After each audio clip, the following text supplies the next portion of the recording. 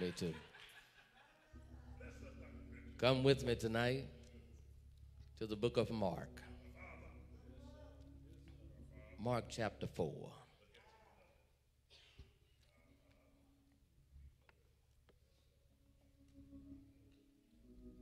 Mark chapter 4. I want to commence reading at verse number 37. I feel the following verses. Mark chapter 4, commencing with verse number 37. There you will find these words. And there arose a great storm of wind, and the waves beat into the ship, so that it was now full. And he was in the hinder part of the ship, asleep on a pillow. And they awake him, and say unto him, Master, carest thou not that we perish? Thank you. You may be seated.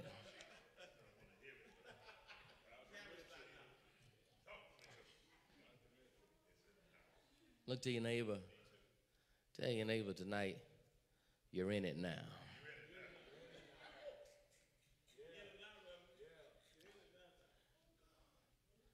There are some times you look around your life, you survey and see that you've tried your best to do it the right and righteous way. You've been obedient to the orders and ordinances of God. You've tried to be committed to the commands that Christ has given you. And still, when you look around at your present location, you wonder, how in the world did I get here?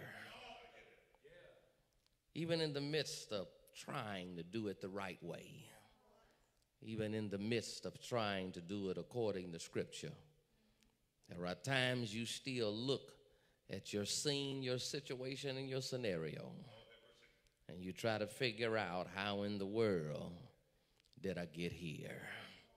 You tried to raise your family the right way. You tried to show them the love and fear and admiration of the Lord. You tried your best to show them how they should love and forgive one another, how close-knit that they should be. You tried to show them that because God has divinely designed it, that their DNA connected, that regardless what the devil may do, that DNA and divineness ought to be able to beat whatever the devil is trying to cause discourse within the family. But look like when you look around at the family table, and even if they're even sitting at the table, they're not talking to one another.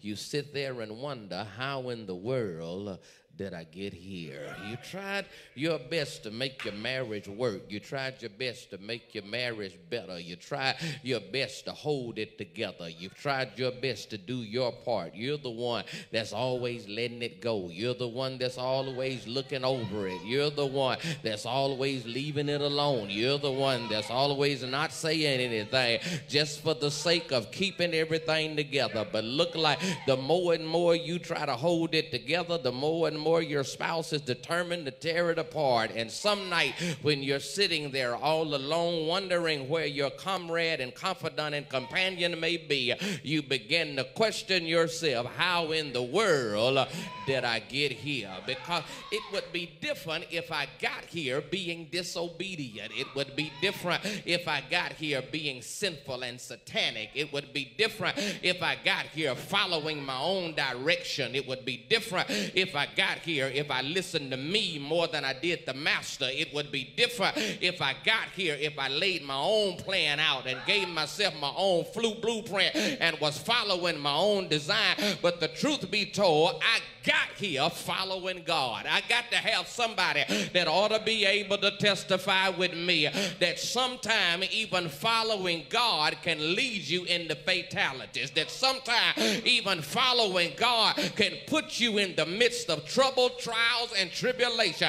But here's the good news, that if I followed God in it, then God has the responsibility of getting me through it. In this text, we find some disciples that were not on the boat on their own. They were not on their own navigational course.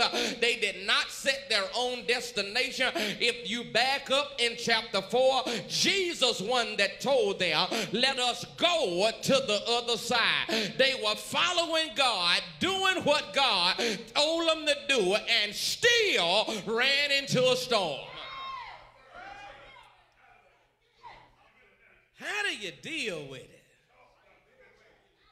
When I'm being obedient, and instead of getting opportunities, I run into obstacles. How do I deal with it? When I'm trying my best to do it God's way, but it looked like the devil is in the way, but everything I see got God's fingerprints on it. How do I deal with it? When I know I'm where I'm supposed to be, I'm doing what I'm supposed to be doing, but yet I find myself in a storm. Tell your neighbor you're in a storm now. No reason for you to try to worry, no reason for you to throw in the towel, no reason for you to try to jump overboard, no reason for you to get mad at anybody. You're in it now. No reason for you to go turn in your resignation in the morning, no reason for you can tell them what they can do with their job, no reason for you to try to fight somebody when you clock in. You in it now. No reason for you to pack your bags, try to go back to your mama's house. No reason for you to try to fight your way through it. No reason to think you can out-fuss them, out-argue with them. You're in it now. No reason for you to think you can drop them off at the fire department. You can leave them at the steps of the hospital. You ain't got to raise them. Just turn them in over to CPS. No reason for you to try to walk away from it. You in it now. And the truth be told, when God get me in it, he's already prepared, equipped, qualified, and composed me to handle whatever storm I'm going through. They're in the boat, on the sea, in a storm, following the Savior. Let me say that again. They're in the ship, on the sea, in a storm, following the Savior.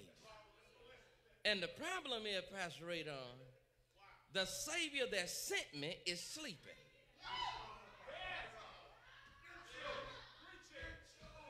Which means that my storm is active, but my Savior is not. The storm's moving, but God ain't moving. My Savior that sent me is sleeping.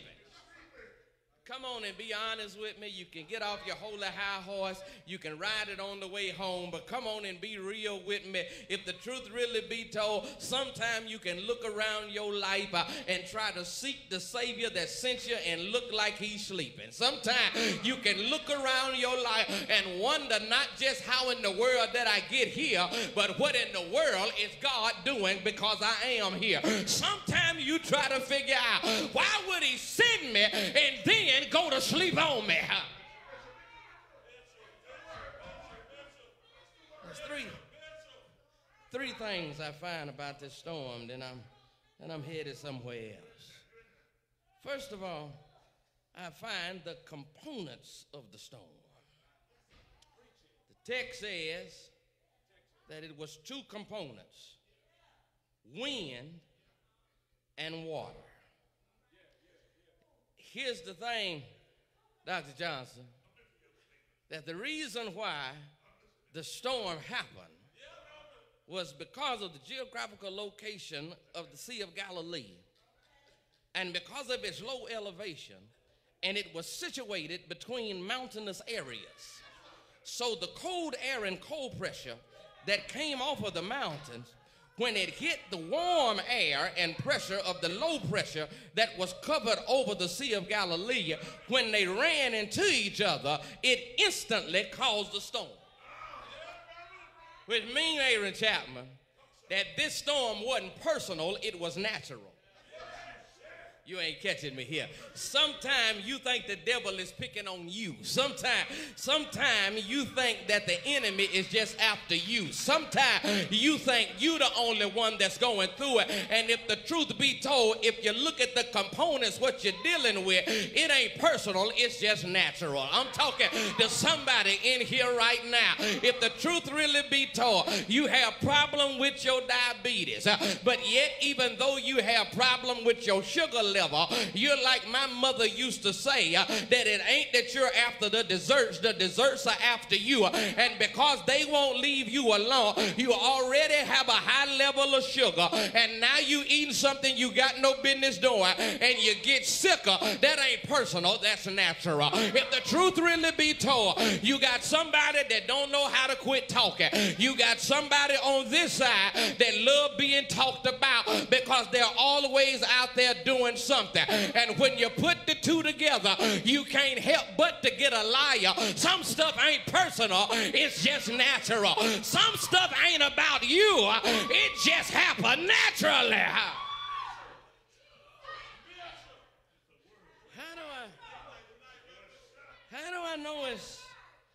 How do I know it's natural? It's natural because the text don't say it was the first stone. Neither does it say it was the last stone.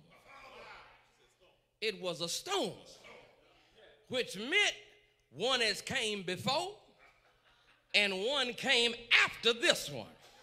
Tell your neighbor, you ain't the first and you're not the last. Some stuff just natural. You ain't the first one to ever get cancer. You ain't the last one that's gonna have it. You ain't the first one that ever had heart trouble. You ain't the last one that's ever gonna have it. You ain't the first one that bills got behind, and you're not gonna be the last one. You ain't the first one that ever got lied on, and you're not gonna be the last one. You ain't the first one that had to cry at night, and you're not gonna be the last one. This stuff is not personal. Some trouble is just natural. In this world, you're going to have to suffer through trial and tribulation. Man that is born of a woman is a few days and full of trouble. Some stuff just natural.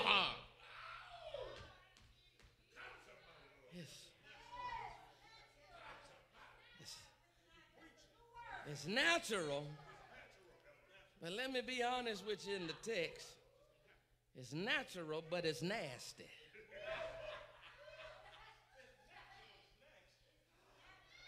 It wasn't just a stone. It wasn't just another stone.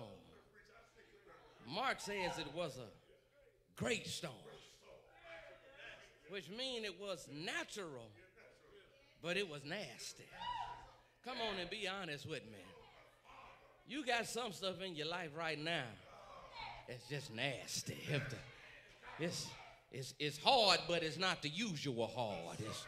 It's rough, but it ain't the usual rough. It's enemies, but it ain't the usual kind of enemies. It's burdens, but it ain't the usual kind of burdens. It's natural, but it's nasty. It's so nasty that instead of just making the water move, it made the water beat up the ship. And the water that's supposed to be helping it sail is now the water that's causing it to sink. I'm talking to somebody in here that got to be able to testify. You got some stuff in your life that should be supporting you, but it's really sinking you.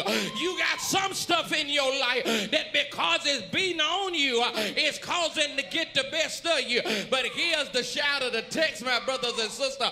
The text says it was beating on the ship, but the disciples should have had sense enough to know that the waves can beat me, but it can't beat me. Let me say it one more time.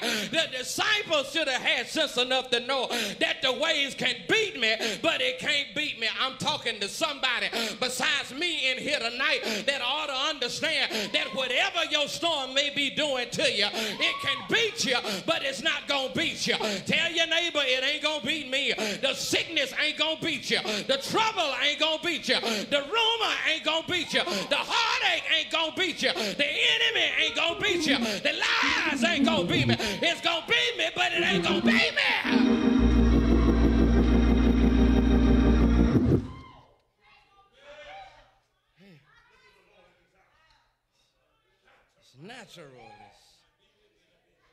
Natural, it's nasty. But it was also unpredictable. They did not have the meteorological technology or information that we have that can tell us in advance when a storm is coming. Only thing they know, if they were sailing on the Sea of Galilee and it hit me. You ain't catching me here. Some stuff in your life you were looking for, but some stuff that hit you, you wasn't predicting. I'm talking to somebody. Some stuff in your life you saw coming, but some stuff you didn't know it was there till it hit you. Some sickness you knew you had in your body, but when you went to go get your checkup, you wasn't expecting them to say you had that sickness, then it hit you. Some bill you expected to be overdue, but then when you got one email, you forgot all about that one, then it hit you. Some people you expected to betray you. You expected to stab you in the back. You expected to walk away from you, but some people that did it to you, they did it unpredictable. It just hit you.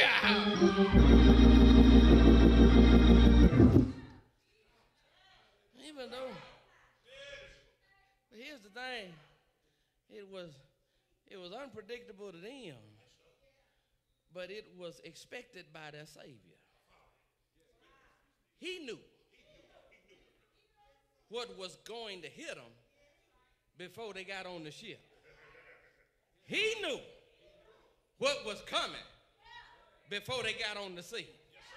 I just believe in my own personal theological philosophy that because he knew a storm was coming, that's why he got on the ship. You ain't catching me here. He could have met them on the other side.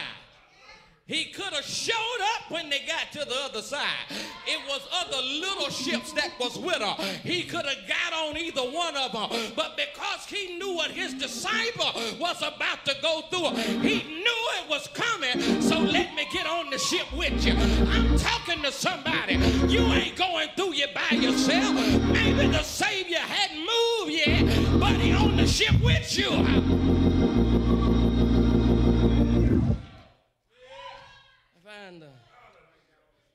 I find the components of the storm, but then I find the composure in the storm. The disciples was in jeopardy according to Luke, which means they wrestled with the water. They tried to get the water out, but it looked like the more they tried to get out, the more it came in, until they made the right response to their storm. Let's go get Jesus. You ain't catching me yet. You ain't catching me. They tried to wrestle with the water. They tried to get the water out, but it kept getting in. And somebody finally thought about, let's go get Jesus. You ain't caught me yet. You ain't caught me yet. They tried to fix it themselves. They tried to deal with it themselves. But instead of trying to fix it and trying to deal with it, let's go get somebody that could handle it. You missed me just that quick. They tried to fix it themselves. They tried to deal with it themselves. But finally they realized, why am I going to fix it when I got somebody that could handle it? Why? Sooner or later, you need to figure out that some stuff you can't fix. Some stuff you can't deal with. And instead of dealing with it, why don't you go get the one that can handle it? And the reason I know he can handle it, because I know he can handle the storm, because he handled me.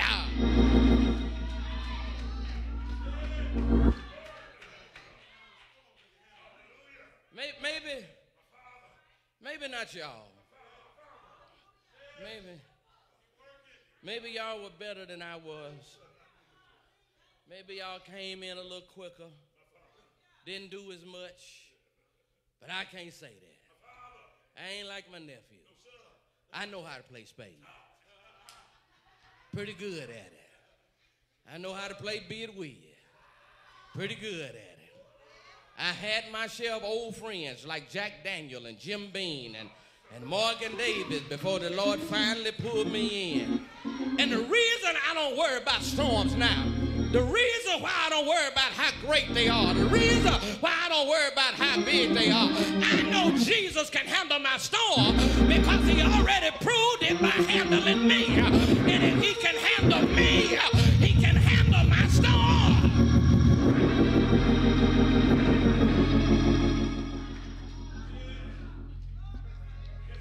Now here's the thing. In order for Jesus to handle the storm, Jesus stayed asleep so they could figure out in order for them to get their storm handled, they need to disconnect with their disaster and go and connect with their Christ. Now, let me say it again. He had to teach them that in the midst of a storm, you got to disconnect from your disaster and go and connect with your Christ. The storm was still going on, but they went and got Jesus. The wind was still blowing. The wave was still beating up the ship, but they let go of the storm and they went and got Jesus. Tell somebody, just let it go. Quit fighting with it. Quit wrestling with it. Quit toiling with it. Quit arguing with it. Quit fussing with it. Quit worrying about it and just let it go and go and get Jesus.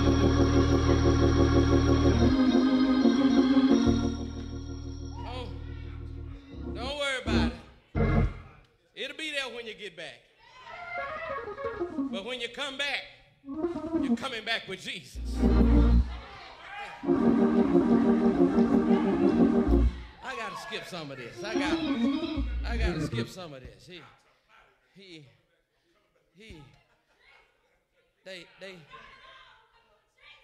They made the right response.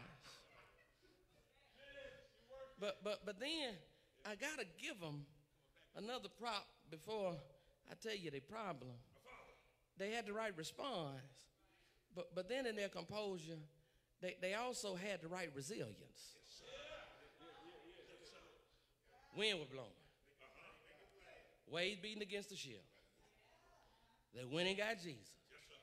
But one thing I can give them, nowhere in the text does one of them ever say, let's go back to the shore. You miss me. You miss me.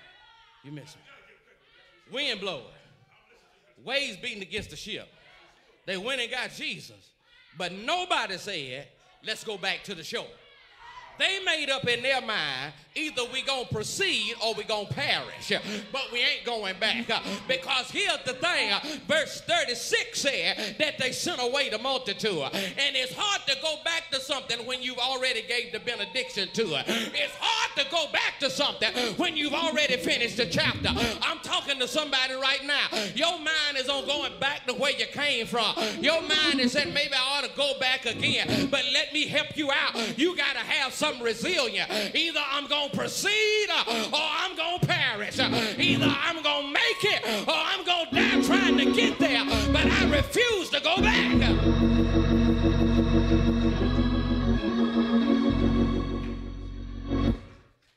They had resilience. They had the right response.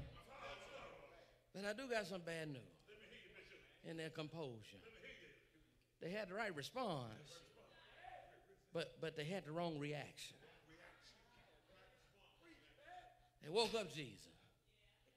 And instead of telling Jesus to handle the storm, instead of asking Jesus to handle the storm, they said the wrong question.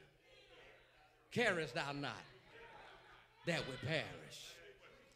So sometimes, my brothers and sisters, you're missing the text.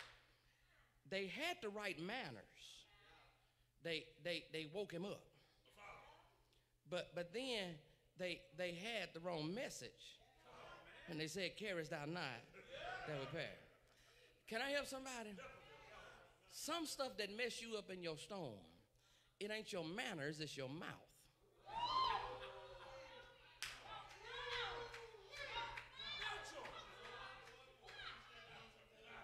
That's why scripture tells you to speak of those things as though they were. Which means if I'm going to live faith, I got to speak faith. Which means if I'm going to talk Jesus, I got to walk Jesus. Which means if I'm going to be a child of God, I need to talk like a child of God. Quit saying you ain't going to make it. Quit saying you don't know if you're going to get well. Quit saying that you don't know if you're going to pay the bill. Quit saying I don't know how this going to work out. But because I got Jesus with me, I know if the Lord said I'm going to work it out, then he going to work it out.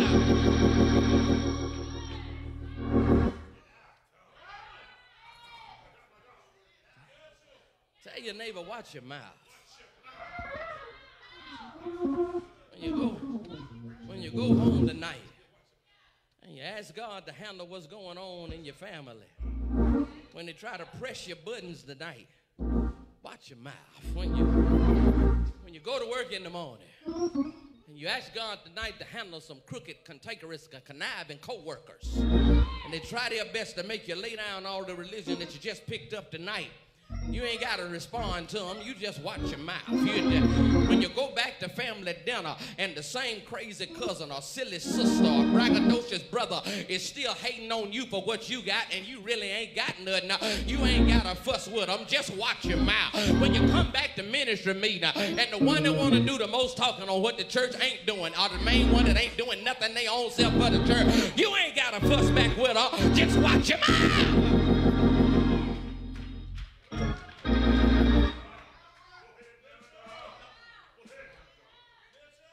Sometimes your mouth exposes your weakness.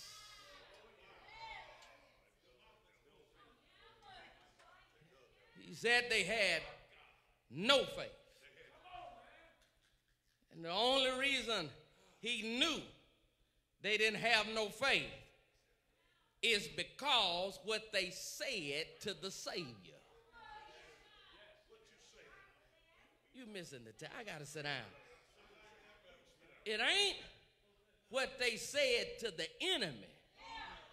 What exposed their weakness is what they said to the Savior. My question to you is not what you say to the people that's giving you trouble, but how do you approach the God that you need to handle the people that's giving you trouble? Sometimes it ain't what you say to them. Sometimes what exposes your weakness is what you say to him. I got to stop. There's the components of the storm, the composure of the storm, but then lastly, most importantly, the control of the storm. He stepped out on the helm of the ship. He didn't touch it. He didn't lay his hands on it. He just said, peace be still. If you ever been around wind, you know wind makes a lot of noise, makes a lot of howling. But it didn't say he cried with a loud voice. It just said he said. He spoke normally. And even with all the noise the wind was making, it heard his voice. Being from Miami, I know you've been on water. And you know when waves of water hit something, it makes noise. It makes a lot of racket. And even though the water was making a lot of racket and commotion, it heard his voice. Truth be told, everybody and everything in the text heard his voice except his disciples. Because everybody was doing what it was supposed to be doing except the disciples. The wind was created to blow. It was blowing. The waters created the wave. It was waving. The ship was designed ever since Noah's Ark to float. It was floating. The disciples were supposed to be designed to believe, and they were doubting. They were the only thing in the text that wasn't following his voice. You ain't catching me in here. My thing to you is everything in your life doing what it's supposed to be doing except you.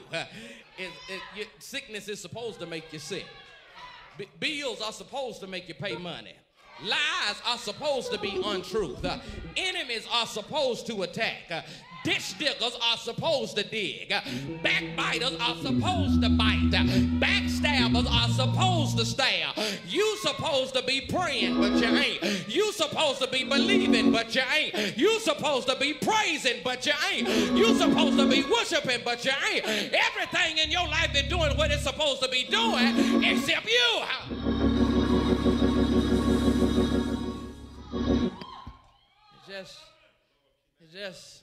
It just heard his voice. Heard his voice. Reason why they stopped. Reason why it stood at attention. Reason why it settled down was because, Dr. Johnson, this ain't the first time that the wind and water heard his voice. They stopped because they knew what his voice sounded like. It was his voice in Genesis chapter 1 that spoke to water.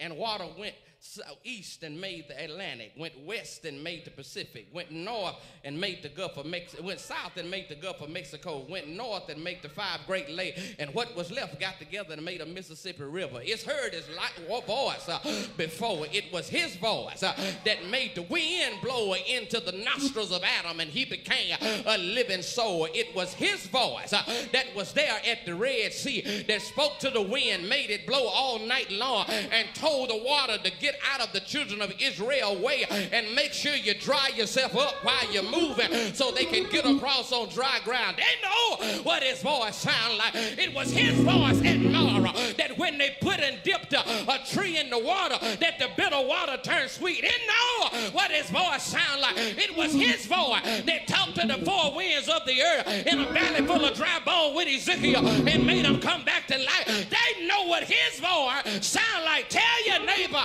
I know his voice.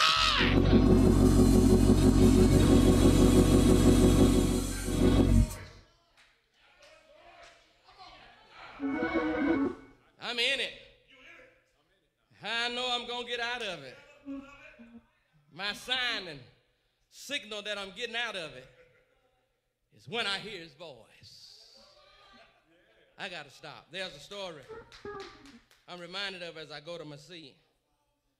There was this man and his wife that was pregnant with a little girl.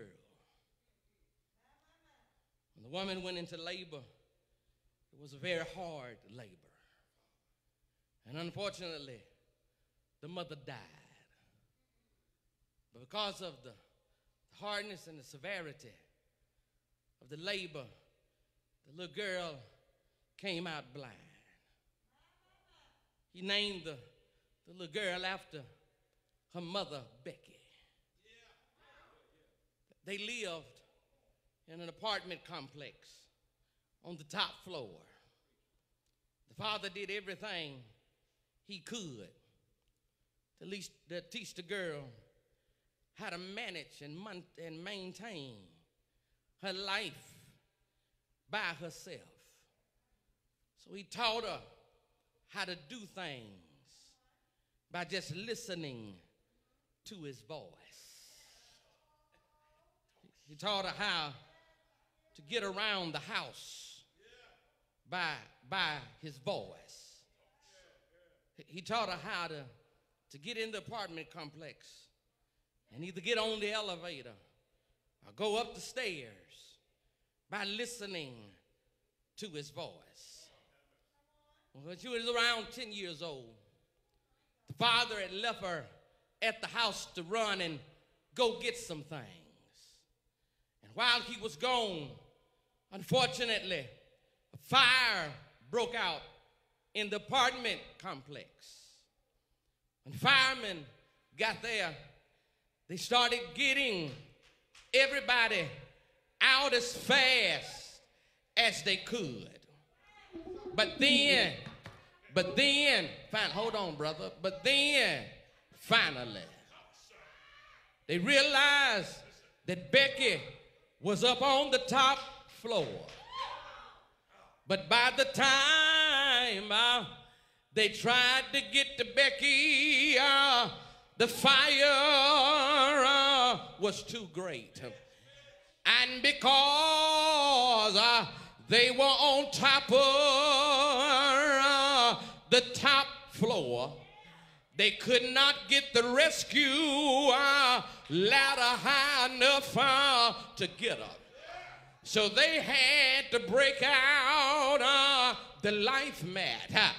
Becky came to the window. The fire department chief began to explain to her who he was and asked Becky to jump out of the window and land on the life mat. And he said, Becky, jump. But Becky would not jump out of the window. Ain't the Lord all right?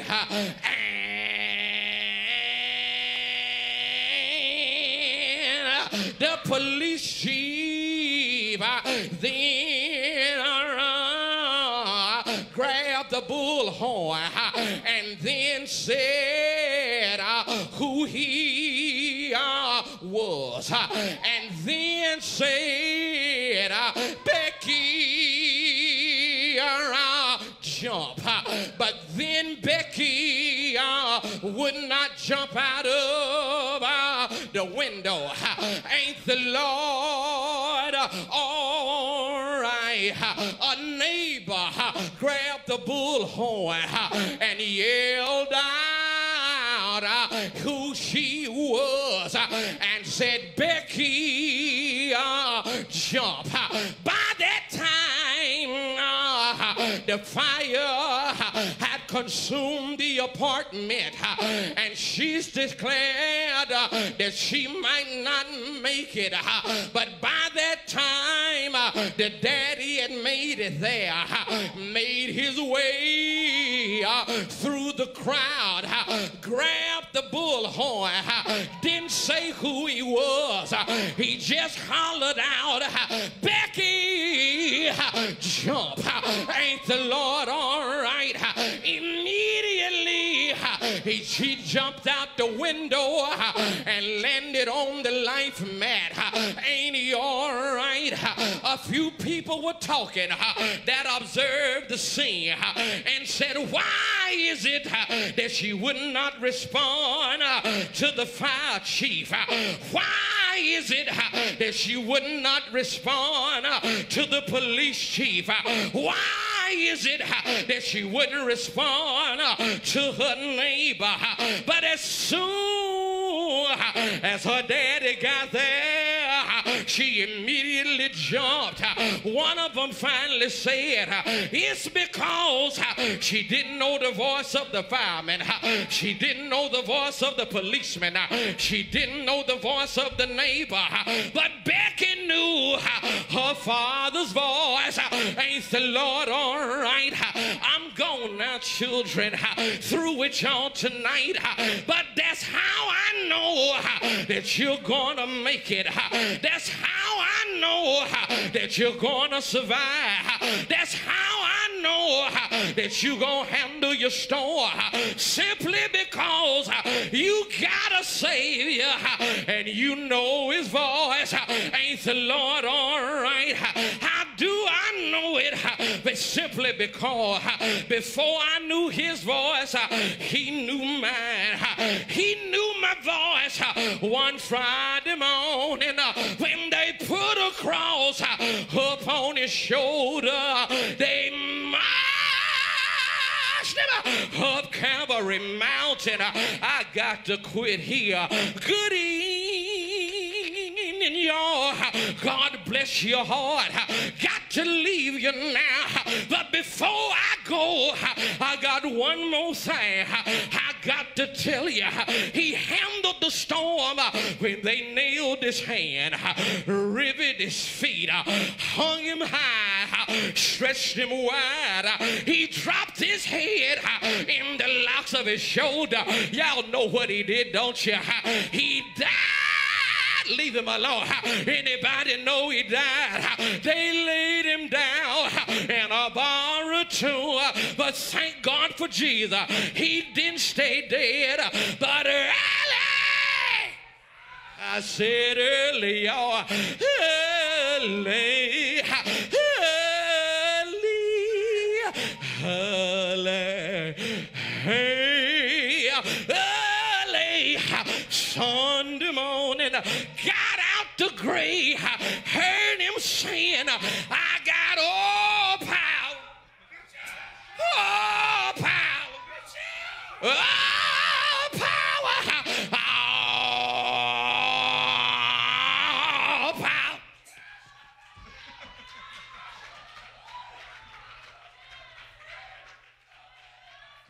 Ain't he all right, y'all?